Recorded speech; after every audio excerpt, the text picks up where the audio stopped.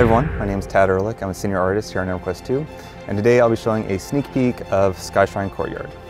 When the player comes in, they're probably going to be in this area, and the entire zone is set up into 3 separate districts. So the first one we'll go to is the government district, and everything's on fire and everything's been messed up. A lot of drama going on here. And next, we will head over to the arcane district, which has a totally different feel. And part of the stuff that's going on here is the colored orbs are different districts within the arcane area. So each one signifies a different school of magic. So you have the arcane green over here, and then over the next area, it transitions as you go through. See it there in the distance. It's got some orange and yellows. And here's some statues.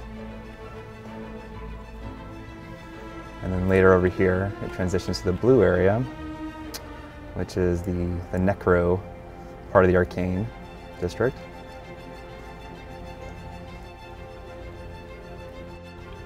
And then the last one will be the mercantile district, and this is where all the sellers will be and all the sort of more middle-class folk of this environment. The race of this environment is about twice the size of humans, so it's kind of like World of the Giant. When you're walking through, everything's a little bigger than you and just making your way through it. And this is another focal point of the merchant district, the main merchant area. There's the Skyshrine Tower above.